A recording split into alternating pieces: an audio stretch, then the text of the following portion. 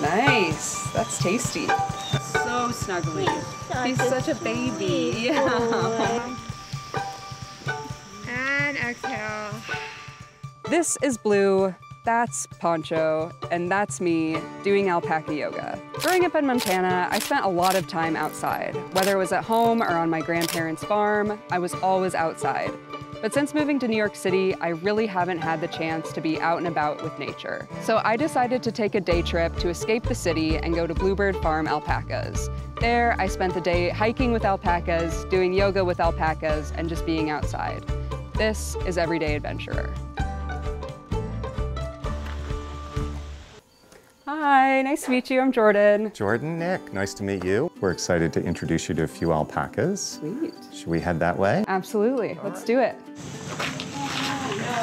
The best place to pet an alpaca is really on their backs and about halfway up their necks. Okay. Alpacas are really not crazy about having their heads patted. They're animals of prey, so they're always looking out for predators. You get near their heads, they tend to shy away because they always want to be able to see, and of course they're concerned you're going to block their vision.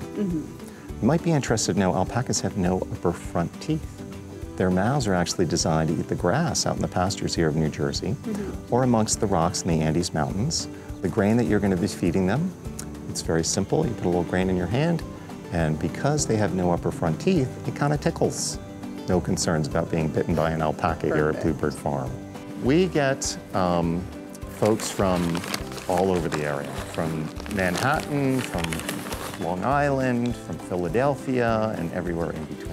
And they are of all ages. I mean, from 1-year-olds to centennials. And the best part about what we do here is that, 99.9% of the people that come to visit us are genuinely nice people because they're animal lovers and they're coming to hang out with alpacas. So we're really in the business of smiles and giggles and laughs and showing everybody a good time. And they have this phenomenal fiber. Their fiber is actually similar to a polar bear's fiber in that the fibers are hollow. So it's very warm. It's also incredibly soft, as you're going to note feeling them or things in the store. It's also hypoallergenic. And each alpaca can produce as much as 10 pounds of fiber. So you can come to our farm, you can meet an alpaca, and then you can wear that alpaca. Do they get to run free range? They do, Okay, yeah.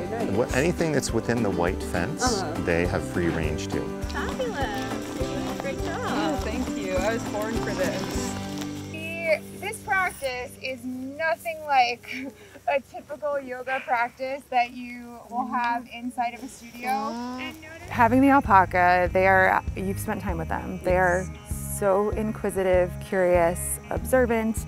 They just have this natural, grounded sense about them. We'll see all the people kind of come in with this like frenetic energy and everybody just settles, and it's almost like we become part of this alpaca herd. And they're very entertaining. They all have like a different personality. Some of them will eat off of people's mats if they put the food, and it's just really fun. The most amazing thing to me about these alpaca is how smart they are. I've never seen one of them step on anyone's mat. They have this incredible proprioception awareness of their body in space. You will see them eating grass. You'll get some really good ASMR grass chomping sounds in the background. It's like our soundtrack for the class. They kind of hang out with each other. You won't often see one of them alone, so it's kind of neat to be in with them.